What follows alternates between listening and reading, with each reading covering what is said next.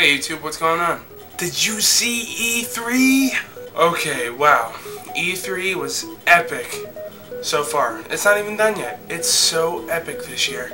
And I'm dedicating today's video to 3 big conferences. Microsoft, Nintendo, Sony.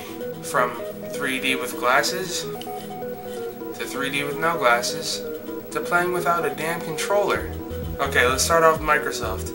So they presented their, what was formerly known as Project Natal, Kinetic, whatever.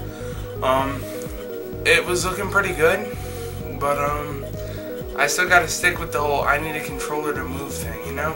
So I'm not big on the whole, you know, playing without a controller thing. But I mean, for whoever wants to deal with that, go for it, but it's not for the hardcore gamers. Just saying. They also presented a new Xbox. And hey, you know what? It's actually looking pretty good. Didn't really announce anything new, but they kind of just kept going with the whole, you know, Gears of War 3, Halo, all this good stuff, you know? My overall grade for Xbox was B. Not B-, not B+, just a B. The next big one is Nintendo, who presented earlier today, well, yesterday, for you guys watching now. To be honest, I thought they were going to do very poorly like they did last year, and it showed that from like the first 5-10 minutes.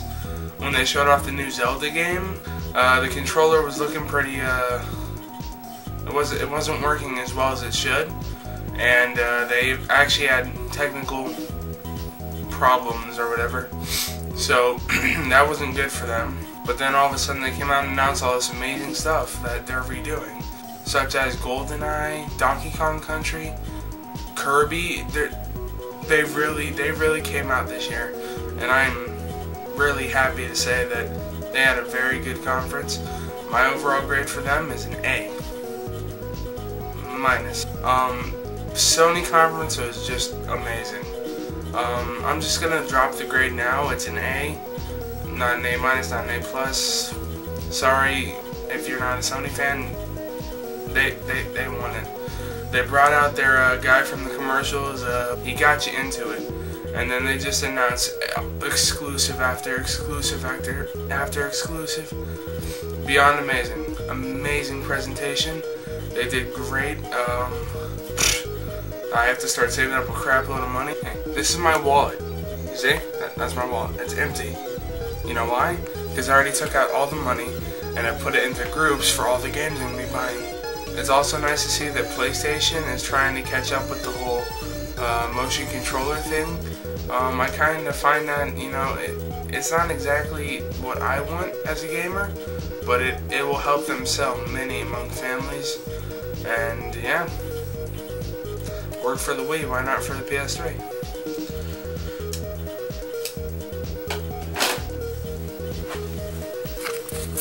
So yeah, Sony announced the PSN Plus.